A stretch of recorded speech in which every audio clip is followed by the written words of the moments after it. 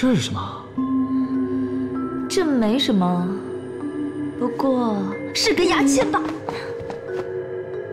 牙签你激动什么？骗谁啊？不会真的是牙签吧？是吗？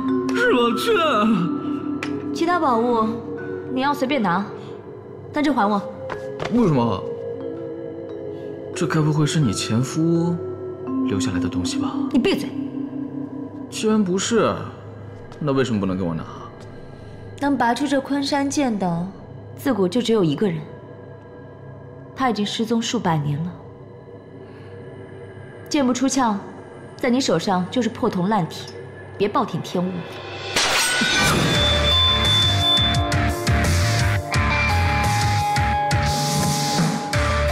怎么办到的？拜托，我可是一个大男主，这剑不让我拔，让谁拔？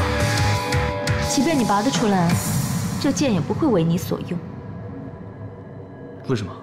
它的剑灵还在。剑灵？这剑灵随着主人征战数百年，修为很高，凭你皮鞋都不配，还想要征服它？征服它？主人你好。年龄？这不是金箍棒，这是仙女棒。梁姥姥，你两眼昏花，逢人都能忍爹娘。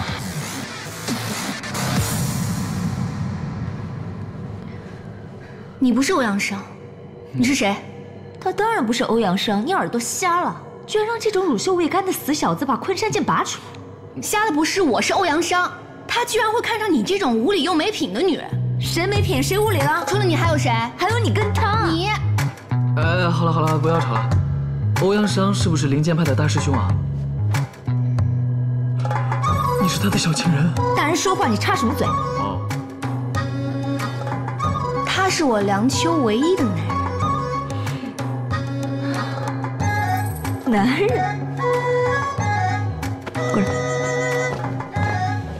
既然那个不开眼的认了你是他的男人，我今天就大发慈悲，把这昆山剑送给你。谢谢师傅。不过这剑灵很难缠，干脆给他来个9重封印，再请掌门师兄把他戒给抹了。到时候你叫他往东，他不敢往西。真的吗？想怎样就怎样。你们两个嘀哩咕噜的，打什么歪主意呢？他说他要你失业，我都受不了了。我是你师傅，你叫谁？看来你不仅是一个无理又没品的女人，你还是个在别人身后耍心机的坏女人。想封印我，哼，门儿都没有！把剑给我举起来。哦。再见。木剑。哦，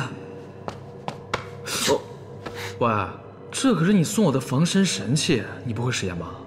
哼，既然答应你，就不会食言。不过我还是劝你把它记忆洗掉比较好。比较好。